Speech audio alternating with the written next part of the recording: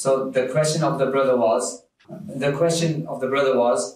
that when it comes to mocking or joking about something from Islam, what if a person says, but it wasn't my intention to actually joke about Islam, I didn't intend anything, I wasn't insulting Islam, just mere light-hearted comments.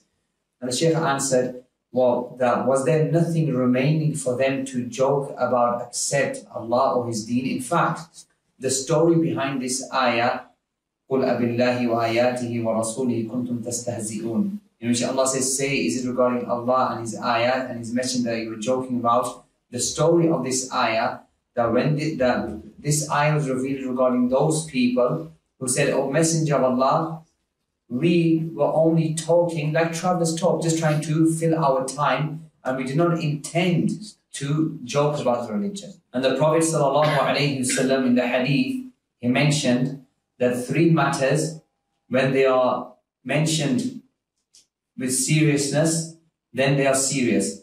And when they are mentioned light-hearted, they remain serious. And amongst those 3 matters is joking about the religion. Why? Because it leads to apostasy. This same person, would he amuse and laugh over his father and then say, but I was only amusing about my father? By Allah, he will not do so. But when it comes to the religion of Islam, then it's easy for him to joke around regarding it.